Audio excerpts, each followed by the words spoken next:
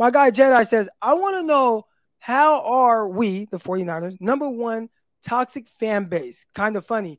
And this was a video from my guy Lawrence Jackson. He does stuff for NBC Sports. He's a fantasy guy, but he's got his ear to the ground. He's definitely in tune with everything going on just in the NFL fan bases. And he starts to run through his top 5 most toxic fan bases. Now, clearly, this is an off-season conversation. This is a dead period. So those are the kind of rankings and lists that you're going to start to get.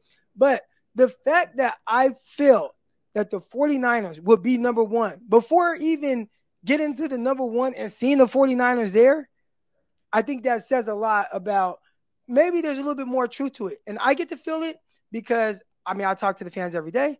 I see my timeline. I get tagged and stuff. I see how 49er fans interact. So to me, I definitely see a certain level of toxicity.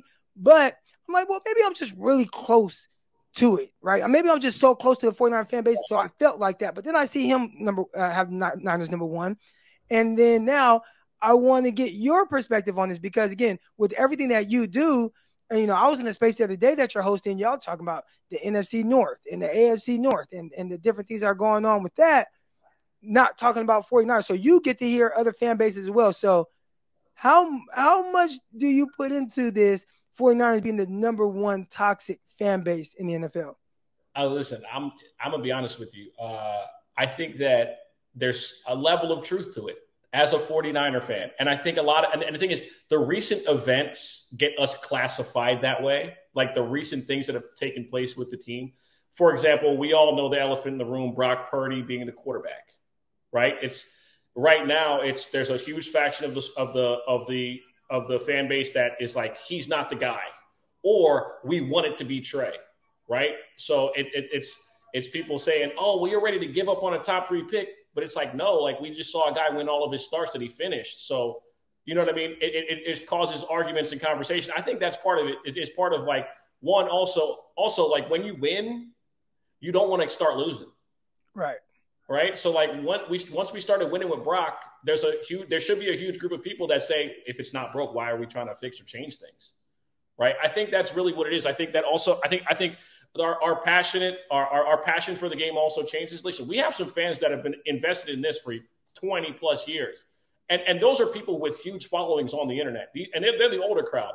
So, it's a give and take because it seems like the younger fans have a way of looking at things. And then the older fans who, were alive for seeing everything take place with the team have a way of looking at it as well. So would I say we're the number one most toxic? No. The most toxic fan base on Twitter is the Bengals fan base easily. by a country mile. And I have like some good friends who are like part of it, but like they're the most, it's not even close. They are so, well, first of all, they never won shit. So that's the biggest thing. So once they start winning, fans just pop out of anywhere. Just like, they're like the Avengers. They just show up like, oh, where'd you guys come from? Right. Like you weren't a fan 2 years ago, but you're right. A fan now. But their fan base, them getting to a Super Bowl has completely changed the way they walk, talk, act, everything. That's what it is. They've changed everything about the way they act because they now have a real winning. They actually have a chance at winning every year, right? And they broke that huge streak of not making it to the playoffs. But their fan base is easily the most toxic, in my opinion. As far as like whoever they are looking for every reason to be offended. They are looking for every reason to be the underdog. They're dying for it. And if you don't talk about Joe Burrow when you talk about all the best quarterbacks, you're slighting them. That's a fan base that I feel is the most toxic. And I'll probably get some kickback from it, but I really don't care. Based on my interaction on the internet, I've probably been blocked by more Bengals fans than any group. And this is from a guy that hates the Browns and hates the Steelers and hates all the teams in that division. Right. But the Bengals fans, they are. And you're very close to it. Where you live, you're in kind of that AFC North area. Yes, and they're looking at they looking for every. You're a former. They're looking for every inch and piece of locker room conversation or something to get every little bit of motivation. They get it out of anything. You said Skyline Chili sucks. Oh man, it could be anything.